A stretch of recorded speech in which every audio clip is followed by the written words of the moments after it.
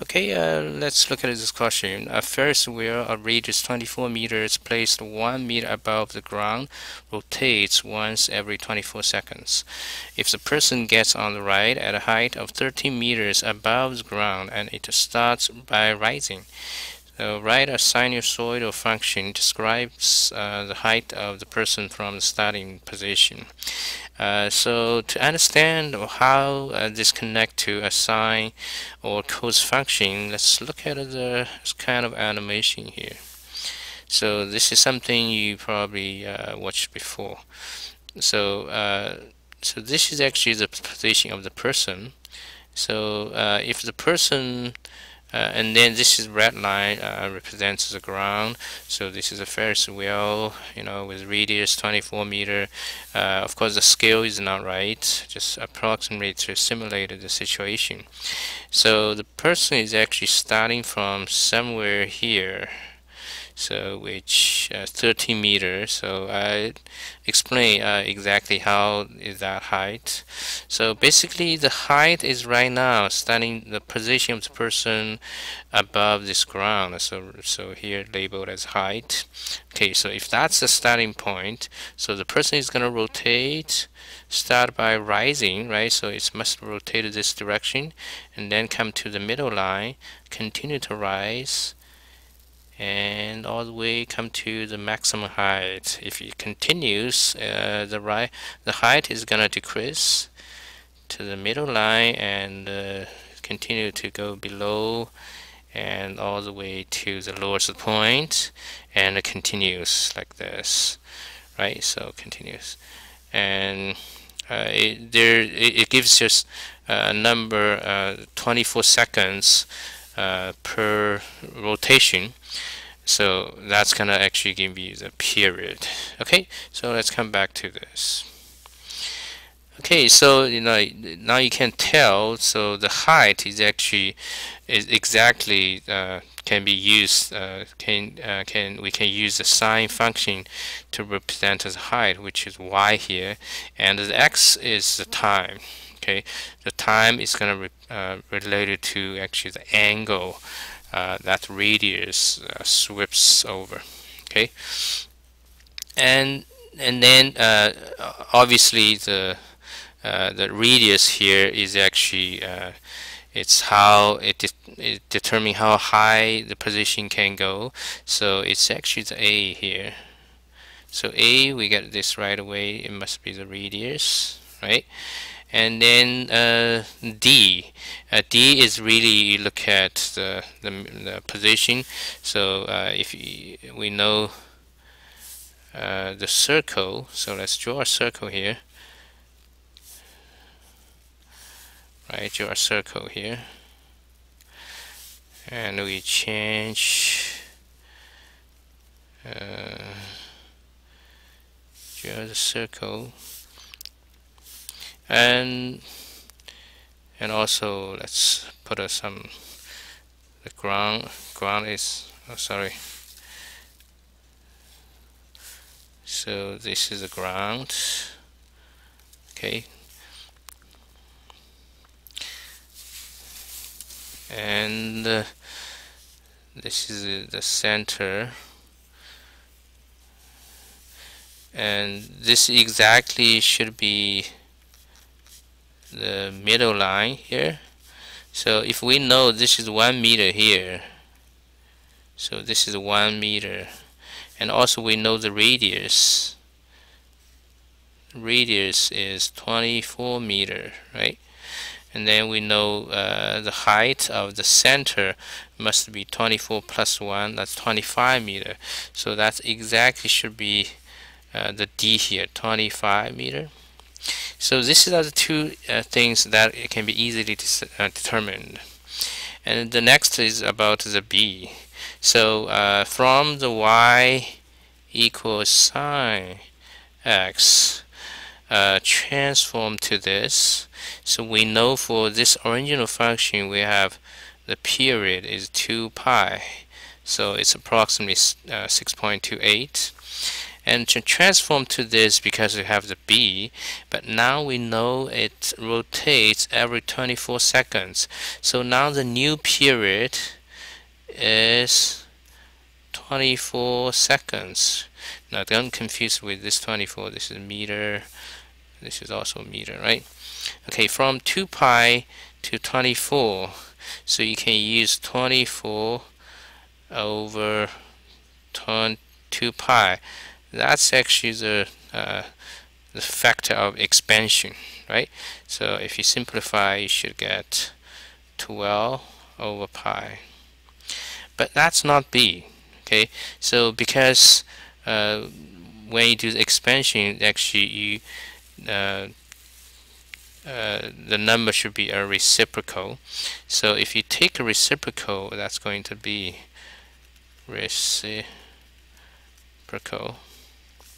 It becomes pi over 12. So that's actually the b. So we got a b equals pi over 12. And then the only thing is kind of hard to determine is the phase shift, the c here. So the c, if you look at it from the perspective of transformation, is just how much it's translate horizontally. So if c is positive, it translates to the right. If it's negative, it translates to the left. Okay, so now we have to take a closer look at what is the starting point. So that's exactly decide the phase shift. If the person starting from here, so the phase shift will just simply be 0. Okay, but now actually it start from here. Okay, that's the starting point, and it's at 13 meter here. So this is going to be 13 meter. And try to figure out how much angle is this. Okay, so then we draw the line, make this perpendicular, and then we should be able to figure out this is going to be 12 here. And then we also know the radius is 24. So can you tell this is the theta here? If you look at the opposite side to the hypotenuse, 12 over 24. So that's 1 over 2. That means the sine theta here is 12 over 24 equals 1 over 2. So 1 over 2, that's the angle. The x here is actually the time. So you have to figure out how much time is equivalent to the angle of theta. Now, by the way, the theta here is 30 degree, right? So based on the trig ratio, sine equals 1 over 2. So it should be pi over 6. Okay, and then try to figure out how much time is equivalent to the angle theta pi over 6. So that's exactly the converting factor we figured out earlier. So we use pi over 6, which is angle, times the factor of expansion, which is 12 over pi, right? So cancel this. So you can get 2 here, right? So this one equals 2. The unit should be seconds. Okay, now you need to figure out another thing is this the shift to the right or to the left? Now you can see this is actually like the negative angle here. So this is actually negative pi over 6. So actually the 2 second here is the shift starting from the initial position to the left side. Okay, so that means this is actually something to do with the c, but its c should be -2 here. Okay, so Now put all this together, so eventually your function should be y equals 24 sine pi over 12 x plus 2, and then plus 25. Uh-oh, I think I just made a mistake. This should not be negative. Okay, but I would like to explain this a little bit, why this should be positive here. So look at the sine graph. That's the basic graph, but if you continue, it should be like this, right? So the starting point is right here. That means it's below the middle line, which is below, that means should be here. So that means the new graph, if I change the color, the new graph should look like this.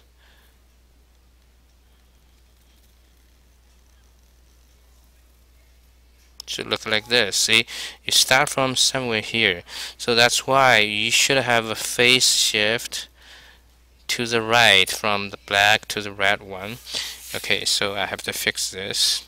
So you have to subtract the two. Okay, so finally, after you've done this, the best way is you try to check. Okay, so for example, when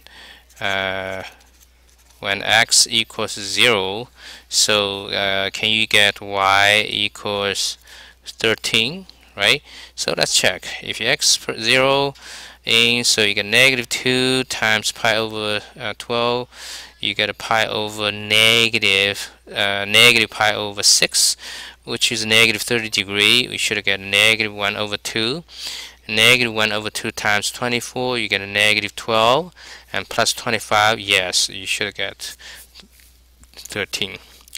Of course, you can check the other stuff. For example, if you make the x equals 2, 2 seconds. Now you understand, after 2 seconds, you're starting from here, so you expect the person is gonna arrive at this spot. So that means your height should be 25. So you expect y equals 25. That's actually very easy to verify, because when x equals 2, you plug in, you got 0 here, so this is all gone, you got a 25 left. So that's also right. Okay, so that's the question. Of course, in the workbook there are a couple more questions asking for what time it arrived, what height. This kind of question is much easier. Okay, so and also you should be able to graph, which is just like the sketch I did for the red one, very similar. Okay.